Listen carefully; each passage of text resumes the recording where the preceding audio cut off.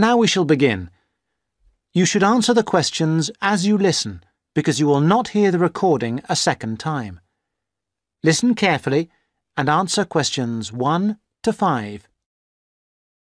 Hi, I wonder if you could help me. I'm starting a course at Glenfield in a few weeks. I was just a bit worried about what facilities there will be and what I'll have to do. I'm especially interested in health and welfare stuff. Certainly. We normally send out a copy of our leaflet, Staying Healthy at Glenfield. I'm not sure why you haven't had it. Well, could you answer a few questions for me? Firstly, I'm wondering about how I get a doctor when I arrive. Well, you can register with the University Health Centre on North Campus. And do I have to pay for that? Not to register, but if you have to get medicines, there's a prescription charge of £6.50. Okay. Well, I'm not planning to get ill. That's only going to arise if I have any problems. So, should I just go along when I arrive? That's what we recommend for peace of mind, but it's not compulsory, and if you don't live inside the catchment area, you can't in fact register there. Where do you live? Well, at the moment I'm staying at the Backpackers Hostel in Hill Street, but I will be moving from there shortly, somewhere nearer. Well, there's a map at the centre which shows you the area that the university practice can accept people from. It's what we call the yellow zone. If you live outside that area, you have to find another medical centre to register with. It sounds like I'll only qualify after I move. I think you might be right. Then, in addition to the health centre, there's a free counselling service for all students situated on the North Campus. You don't have to register. They also have drop-in sessions. I say it's free, but that's only for up to 8 sessions. Beyond that, they normally refer people elsewhere. Sounds serious. Well, it's not just for big problems. People go there for advice on housing, workload, whatever, really. They can even arrange financial help. Is it confidential? Absolutely. Then again, a lot of students prefer to phone the Nightline service, which is run from an office on the central campus. They don't really encourage people to drop in. I see. So it's basically a free phone line. The number, if you want to make a note, is 0900 762 5913. I'll say it again. 0900 762 5913. Fine. Well, I hope I won't need any of these. What I will want is access to some gym facilities. Right. Well, you'll find those on the South Campus in the Sports Centre. It's great, but it's not free. You have to present your student card and pay a fee of £22 to get a pass. But that will last you for the whole year. Now listen and answer questions 6 to 10. Is this information on the website? I'm afraid not. I can send you some leaflets or even resend the whole information pack if you give me your details. Could you send the whole information pack, please? Yes, that's fine. I'll have to take down some details. Could you tell me your full name? Sonia Orr. S-O-N-Y... No, I'll spell it. S-O-N-I-A. Then Orr is O-R-R. Orr. OK. And you said you were on Hills Road? Yes, but don't send it there as I'm about to move. I'll give you my new address, which is 22 Winter Gardens. That's Glenfield. And the postcode? Oh, yeah. That's GF23 9BQ. Fine. Now, we're doing a bit of data collection about who uses our services at the moment. Can I just ask a few more questions? Yes, that's fine. OK. If you're an international student, what country are you from? I'm from Switzerland. And how old are you? I'm 24. And finally, which course are you enrolled on? Right. Well, that's a bit complicated, since I'm hoping to switch to economics and history. But at the moment... I'm down to do economics and sociology. It's a joint degree. OK, I'll put that. Great. Well, I'll pop the information pack in the post and you should get it soon. Now listen carefully and answer questions 11 to 17. Good morning, everybody, and welcome to Upton University. I hope you are settling in and beginning to find your way around. I know how confusing it can be when you start life at university, and that's why we have Freshers Week to help you find your feet. Before I go any further, I should perhaps introduce myself. My name is Sally Jackson, and I am the Secretary of the Students' Union, which has organized this week of events for you. You will usually find me in the office on the first floor of this building when I'm not attending lectures. Anyway, down to business. Of course, there are a few things that you are obliged to get done during your first week here. But once you've opened a bank account, if you haven't got one already, seen your director of studies to discuss which courses you are going to take, and signed up with a doctor, there will be plenty of time left to enjoy the events we have arranged for the week. And have we got a lot lined up for you? Throughout the week from Monday to Friday, every morning starting at 10 a.m., there will be orientation and welfare events. These will include tours of the campus, which, as you have probably noticed, is the size of a small town with 9,000 residential students, as well as sessions on developing study skills.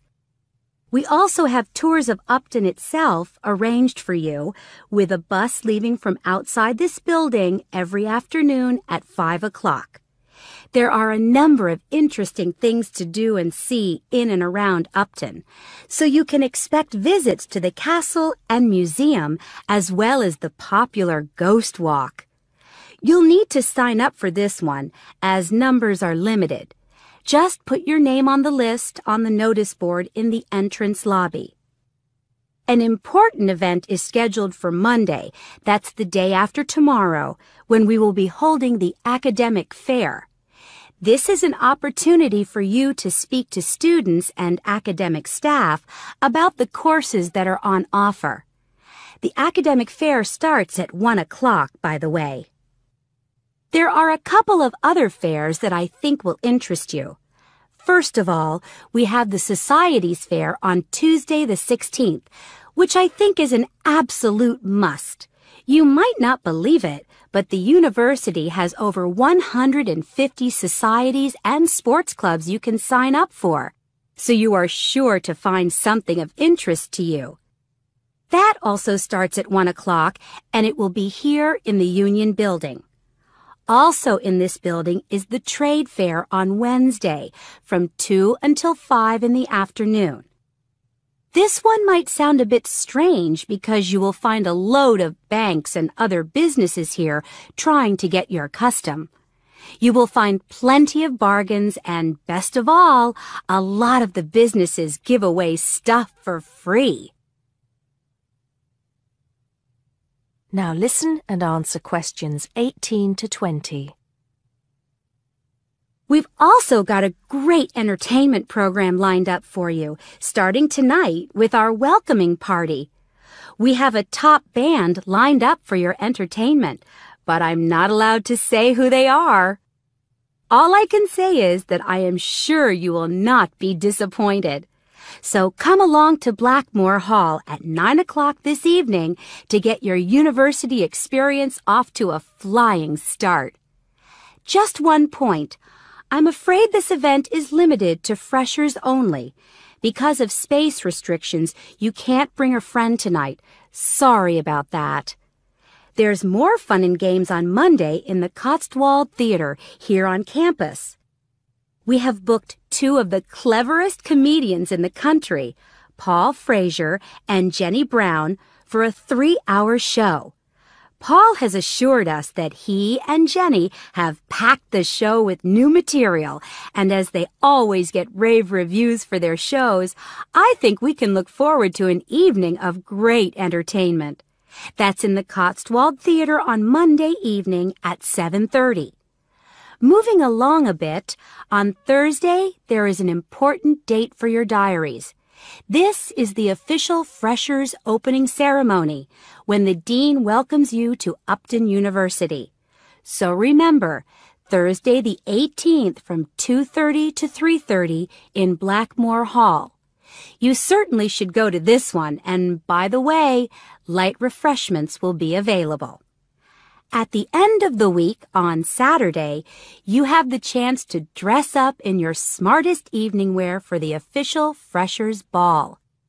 Actually, although it's called a ball, it is quite a relaxed affair, so we are more than happy if you turn up wearing jeans and a t-shirt.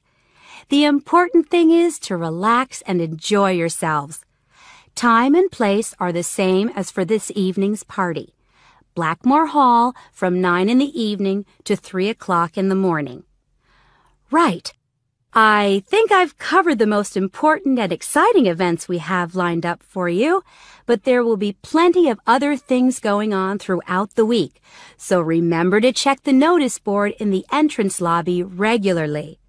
Enjoy the rest of the day, and I look forward to meeting as many of you as possible this evening at the welcoming party.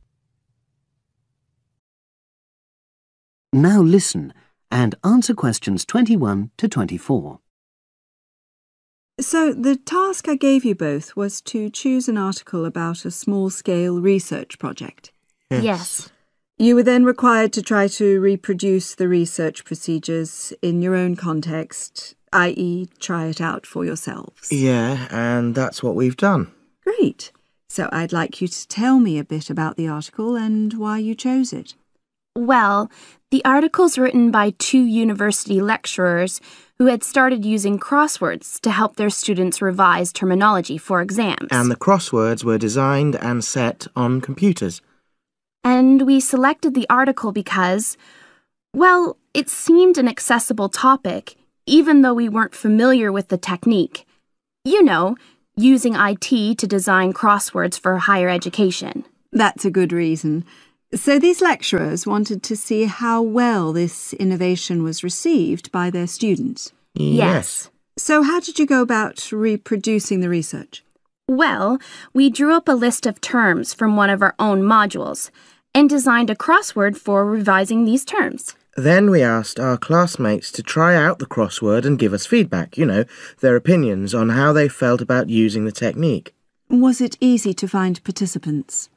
It wasn't easy at first, but then we convinced them that by taking part in the research, they were actually benefiting themselves by preparing for an exam, which is coming up later this term. And it worked. Good.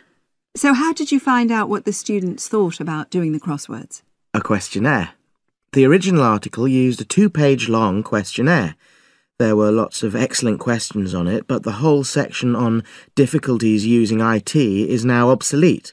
Old-fashioned even though it had only been written a couple of years ago. So you designed a shorter version? Yeah. Then we sent it to the 40 students by email and got 28 replies. I was taken aback by the fact that everybody we talked to thought this was a good return. I mean, the responses were well written. People had taken a lot of care, but I was really disappointed with the low numbers.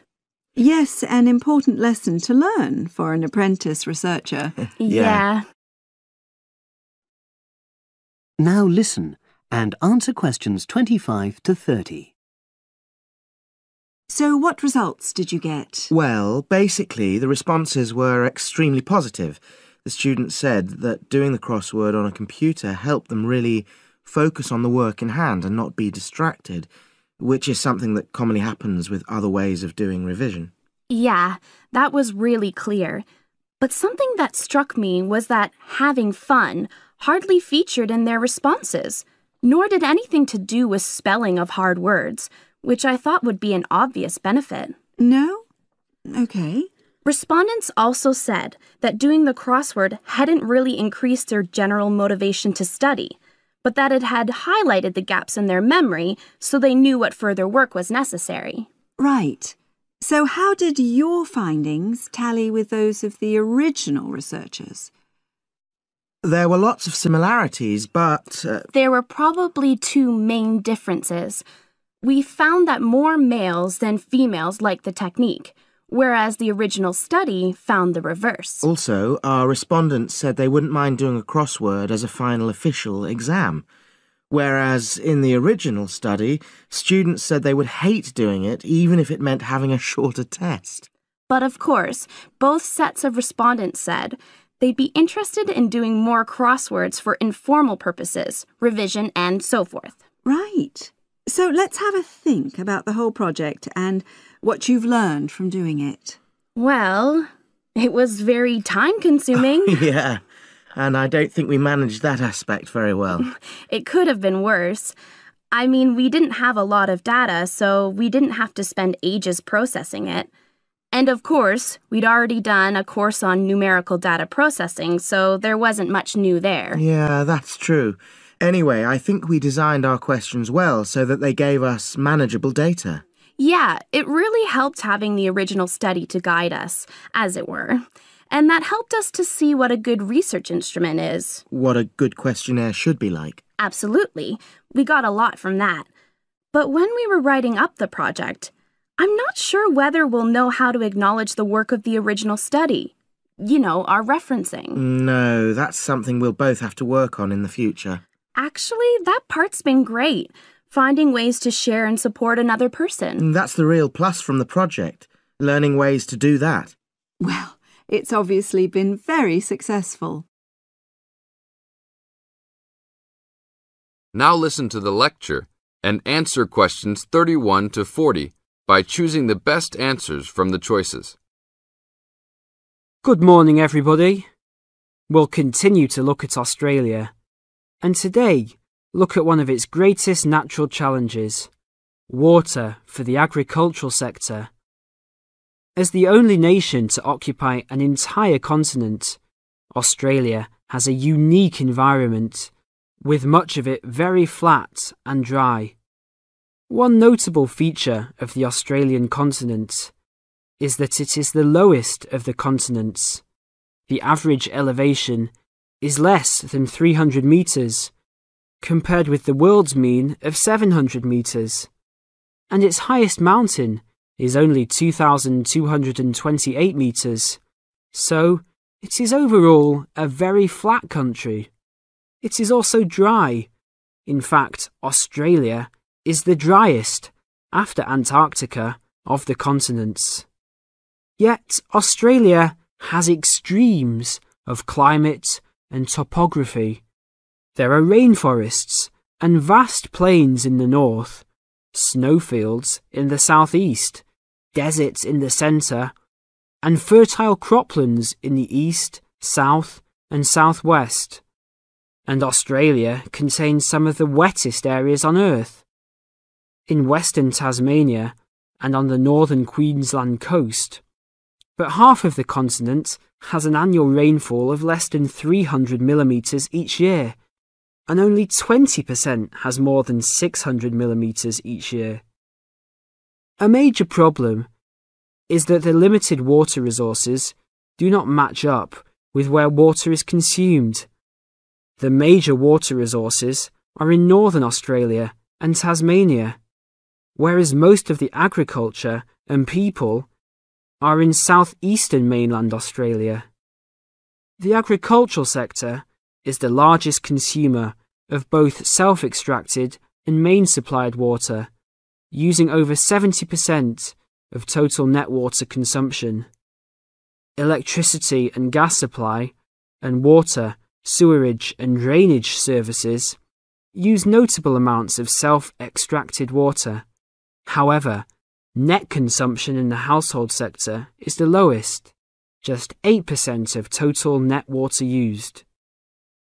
Australia's water use increased by 25% over the decade between the mid-1980s and mid-1990s. Much of this increase was due to irrigated agriculture, which, as noted earlier, accounts for over 70% of national water demand. Since the mid-1990s, the growth and profitability of irrigated agriculture has outstripped the dryland agriculture sector. Irrigated commodities contributed almost a third of total farm exports in the mid-1990s. The results of a special government report in 2000 showed that if today's water use arrangements continue, the water needs of the rural industries will outstrip water availability by about 2020. Irrigated agriculture, Australia's major water-using sector, would be seriously affected by the shortfall. And although groundwater underlies large areas of Australia, it accounts for only 4% of water use. So, clearly, apart from water for households, which mainly comes from dams or rivers, it is the rural sector where efforts towards water conservation are particularly directed. In this sector, the largest consumers of water are the meat and wool industries. One of the major problems in considering sustainable agriculture is the large amounts of irrigated water used to produce these products. Some of the crops, such as wheat, maize, and soybeans, also use a lot of water. Furthermore, many crops are grown in dry areas, where up to half the available water evaporates from the soil surface or seeps down too low into the ground for the plant roots to reach it. Well, that's all we have time for this morning. You will be able to do further study on this topic in the library, and I have a handout here with references for those who want to come out to the front to collect it. Next week, we'll look at outback farming and... You now have half a minute to check your answers.